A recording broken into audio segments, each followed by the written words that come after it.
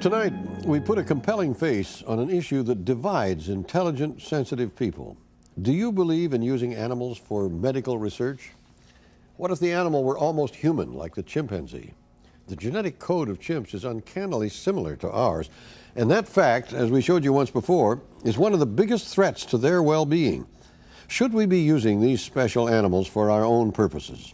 Well, such questions are difficult to answer once you've come face to face with these remarkable creatures, as I did. 1, 0, fire, liftoff.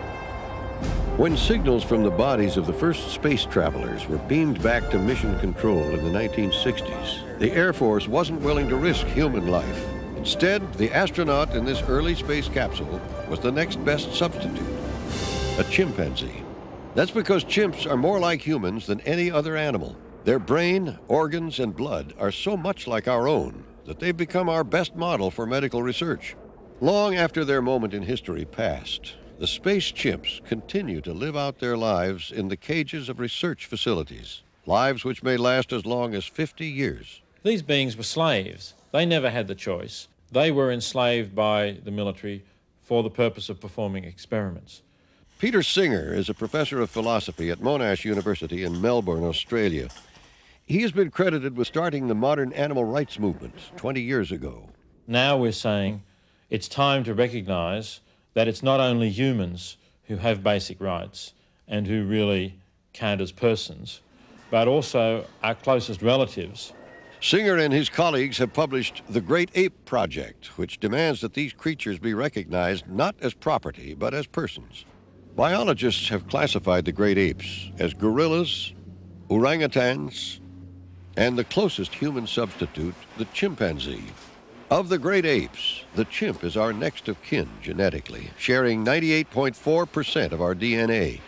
But close as they are, chimps have never been able to reproduce human speech because their vocal folds prevent them from forming sounds as we do.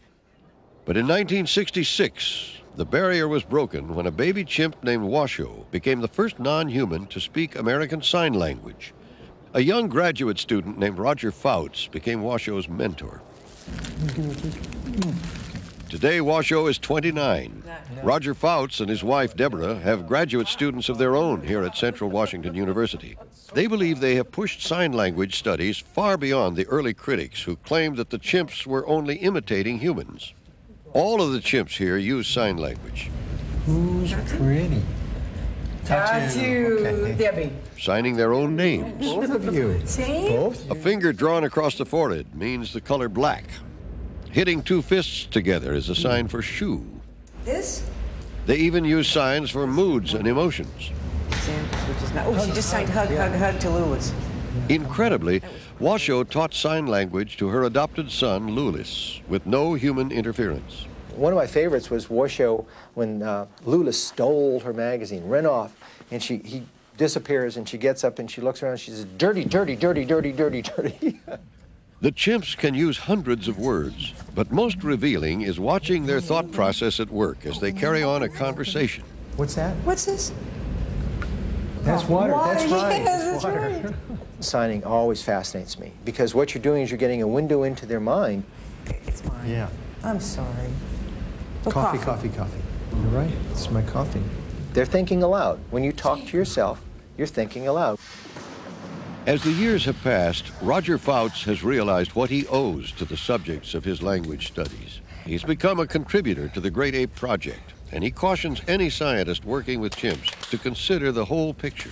The Great Ape Project is really looking at human responsibility. It's saying, if we brought them here, then we have to make sure that we give them a proper way to live here. In other words, you can't send them back. You can't send them back to Africa. Roger Fouts' research center is far from the plains of Africa, and yet the chimps he works with here are fortunate. The great majority of the 2,000 chimps held in captivity in this country are used in biomedical research, routinely sedated so they can undergo liver biopsies, having their blood drawn, being injected with deadly viruses.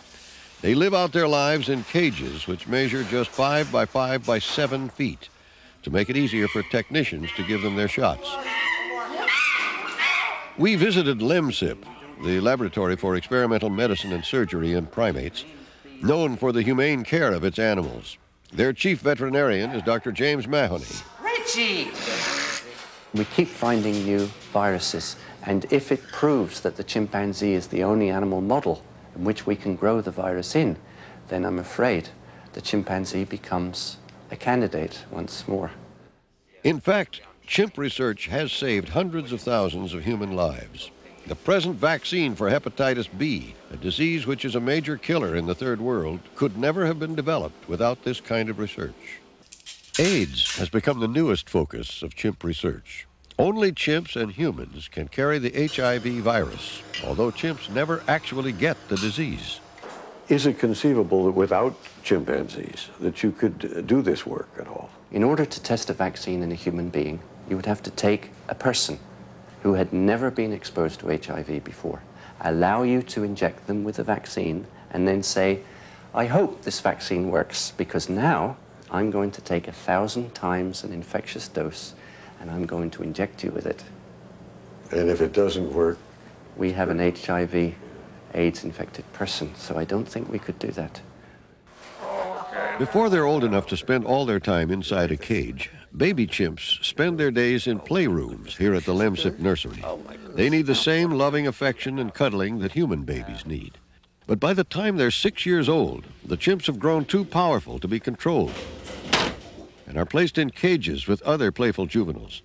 Experimentation for them has already begun.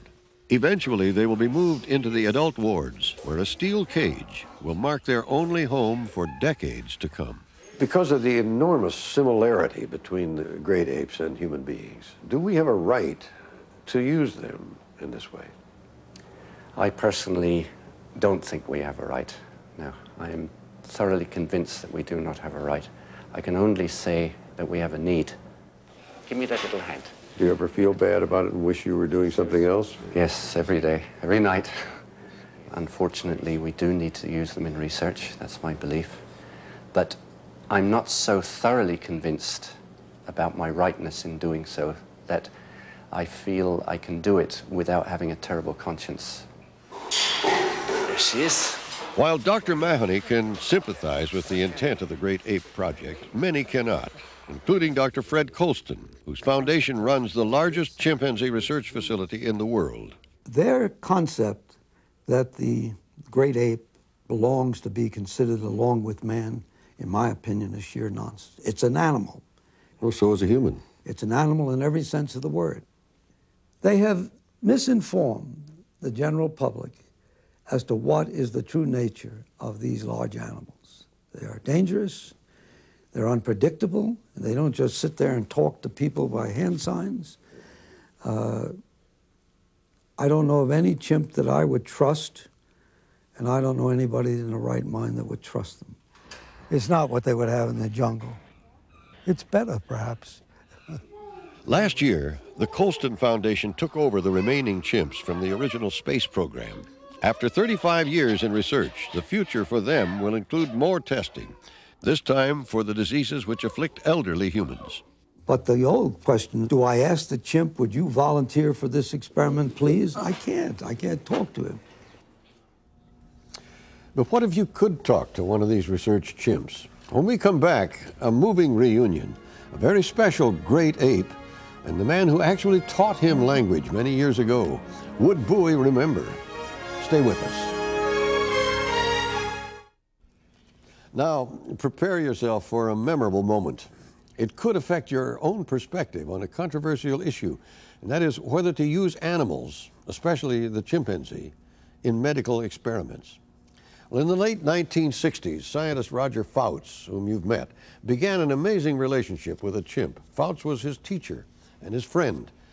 But would this relationship survive the passage of nearly 2 decades of absence? Join me now for an incredible reunion. Sitting in a cage at Lemsip is 27-year-old Bowie, who learned to communicate in sign language from Roger Fouts 25 years ago. But Bowie was the property of someone else who sold him into biomedical research, where he remains as a part of a hepatitis experiment. What would happen if Bowie saw the human companion who had helped him learn to speak?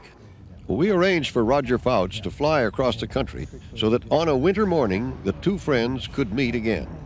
As we drove to the laboratory together, we wondered how clear Bowie's memory might be. Is it likely that Bowie will remember? You haven't seen Bowie for a long time. Yeah, you know, I don't know. I don't know what his life has been like for the past 16 years, what that might do to him. I hope he remembers. As Dr. Mahoney and I accompanied Roger to the long, windowless building which houses Bowie's cage, he wondered what signs, if any, Bowie would remember, like the sign for Bowie. In Bowie's name, his old name sign is a line drawn across his head. Outside the door, Roger waited for the right moment, and then entered the room, hunched over, ape-like, about to see what 16 years had done to his old friend. Bowie, how you doing, Bowie? How you doing? How you doing? You remember? Am I playing? What do you want? What do you want? What do you want? Bowie, yes, you're Bowie, yes. You're Bowie, yes. It was the sign Roger had hoped for, Bowie's own name. Quickly, other signs came back. Yes, you want to feed it? Okay, I'll feed Bowie. Okay, okay. That's good, you remember. It's coming back, huh? Do you remember? And then, something remarkable happened. I had forgotten, it had been so many years, I had forgotten until all at once I thought, oh my God, that's my name. That's what he's calling me. Do you remember Roger? Yes. A simple little gesture, a finger flicking the top of an ear, had brought Roger and Bowie back 16 years. It was a nickname Bowie had invented for Roger as a young chimp. And it was wonderful to see. He knew? He knew, he remembered. It was like friends, it was just like nothing had happened. They even began to play some of the old tickle and chase games that Bowie remembered, at least as far as the limits of his cage would permit. As we watched, it became clear that the basic premise of the Great Ape Project was actually happening before our eyes. What we see in the case of Bowie being in that laboratory for all those years, and yet still remembering Roger's name, you know, we see sometimes a dark, furry animal. We think, oh, how different from us. When Bowie signs Roger's name, we get that flash of recognition that there is a thinking being there. We've got a mind behind those bars. Hi, give me a kiss. As the time to leave approached, we realized that tomorrow would be simply another day of research for Bowie. Research that may save human lives, but at what cost to those in cages who are forced to serve in our place? We gotta go now. It was very difficult because when I left, I told him I had to leave. He accepted it, but he accepted it, his whole demeanor went down and then he moved away. All I know is that it did make me feel guilty to have to leave him. He might expect that you'd come back again. That's why working with chimps breaks your heart a lot.